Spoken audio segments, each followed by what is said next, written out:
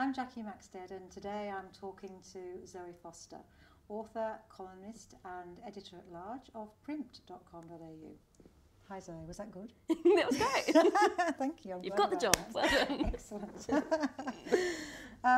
Zoe, you've had a sort of prolific career already at a very young age. Can you tell me about where this passion for writing started? It was one of those things at uni where I didn't know what to do didn't know what I was going to be when I grew up. But I knew that I enjoyed writing and that I seemed to be okay at it. But I thought I was too cool to write for like uni magazines and stuff like that. But I wish that I had have, I guess, in retrospect. So yeah, I kind of just applied for any journalist job that came around. And I've never felt like I've had a job because it's always been so fun. And I think that's when you know you're in the right career, when it doesn't really feel like work. How did you make your first sort of break to get into that career? Well, I worked at a kids and a teen mag, but I think when Mia Friedman asked me to come over to Cosmo was the big moment for me. Being in ACP and 54 Park Street and all that came with that, that was the big moment, I think, for me. What was it like walking into 54 Park Street the first day? I was terrified. I was absolutely petrified, and you know, in later years I would see the interns and the work experience girls come in with just so much confidence and just talk to anyone on the staff, but I was so scared when I was even meeting with Mia for the interview. But they were all so lovely and welcoming and they're gorgeous. Was the environment the way you thought it would be?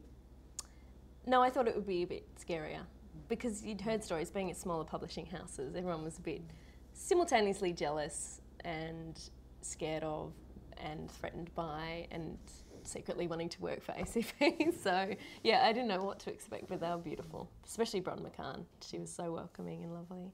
Did you have mentors there? Bron kind of became one, still is, and Mia as well. And then Alison Vanessa when I moved over to Harper's as well. You started Fruity Beauty at a time when other people definitely weren't blogging very much. Yeah. What was the impetus behind that? I remember having all these meetings going, we need to be online, we need to be online, we need to have a blog, and it was too hard with 9MSN and ACP. So I just buggered off and did it myself.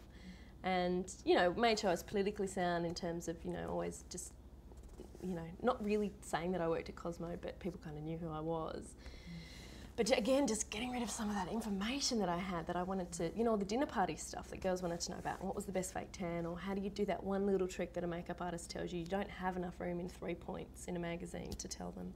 So my style, which is very waffly and conversational, was perfect for blogging. And I loved that. What did you think when you started getting responses back from the audience? It was great. It was great to have that feedback. There were a few gnarly times, and you realise that you become quite vulnerable as a blogger because it's immediate, and if people don't like things, they'll tell you, and it hardens you up, I guess, which is good. But yeah, there was part of me that going, hang on, I'm not getting paid for this. I'm doing it out of the love of it. Don't read it if you don't want to. I think you said that once. Yeah, I did, and then I got too busy at Harper's, so Freddie kind of took a back seat. But yeah. How did you make the decision to move from Harper's to online? Another mentor, Marguerite Kramer, she asked me to consider it and very much allowed me to be part of the process of development. I mean, it was her idea, but it was just wonderful being able to sit with her, and she's an amazing woman and really flesh out this idea that hadn't, you know, in our eyes, making beauty bigger than a blog but with that same tone and making it really entertaining just hadn't been done in the way that Vogue does fashion, I guess. So yeah, that was really fun and just liberating. And a lot of people were like, you're an idiot, you're leaving the best job in beauty to work on some website. And I was like, I'm a pioneer. I will do great things here. And you know, the ego of seeing my tone be spread throughout a whole site was mind-boggling. So it was just so much fun. You've moved on now to become editor-at-large. Yeah. Tell me what that means. Yeah, I didn't know either. I Googled it. Editor-at-large, editor-at-small.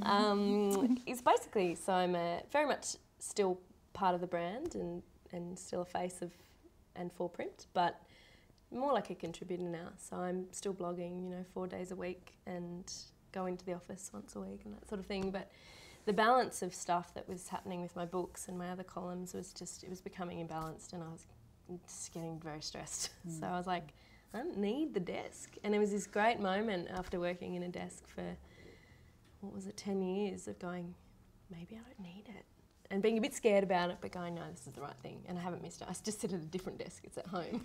So I'm still there all day at my laptop. But Are you working harder? I am working harder. Isn't that weird? I was surprised by that. I was like, I'm going to have this time, go to the gym, go have coffee with my girlfriends. Hell no. I haven't done any of that. I'm just Ugg boots and tracksuit pants all day. Very glamorous. Tell me about your books. Well, I'd love to. Yeah. I thought you'd never ask. I've written the 3. Air Kisses, which was the beauty book based on the beauty industry, and then a dating relationship book called Textbook Romance with Hamish Blake, and then Playing the Field, which came out a few months ago, another fiction, another novel. Were they all a very different journey? Yeah, they really were. I can never believe that I finished one, you know, and then to actually see it in form is like, wow, I can't believe I did that. That will be the beauty of working from home, is that now I'm about to start another book, and just, you know, I had to cram it in on Saturdays because I had a full-time job and then functions and launches at night. I don't know how I did it. But yeah, so now I can write my books through the week as well, which would be good. Which is your favourite book of the 3 you've written? I think Textbook Romance. And I've had amazing reception from girls on that. It's so beautiful. I know it's cheesy, but getting these emails, maybe 5 a week, from girls going, you really, you know, it's so dog-eared and bookmarked, and I've written all over it and I love it, and it's my Bible, and you've really helped me, and I was in such a rut, and I'm so happy, and that's really nice stuff. Have you changed the way that you go through the process of writing a book, having done it now a number of times? Terrible. I've got no process. I love when people ask me to talk about writing a book. I'm like, coffee and music. No, I don't have. I know you're meant to create a narrative arc, but I don't. However, I think I've written, if I was honest, the first 2 books were a little bit based on my life. But I don't have that template anymore. I'm going to write pure fiction, and so that will be interesting. But I do start at the start, and then I see where it goes. And sometimes I'm near my word limit and I don't have the end. And I stress out and I go for a run or a swim and I try and pull something out of the air, and it comes eventually. What are your favourite 3 beauty products? I talk about them all the time, so it will be no surprise to anyone, but it would be dry shampoo, rosehip oil, and tinted moisturiser. It's been lovely to talk to you. Thank you very much. My Zoe. pleasure, Jackie.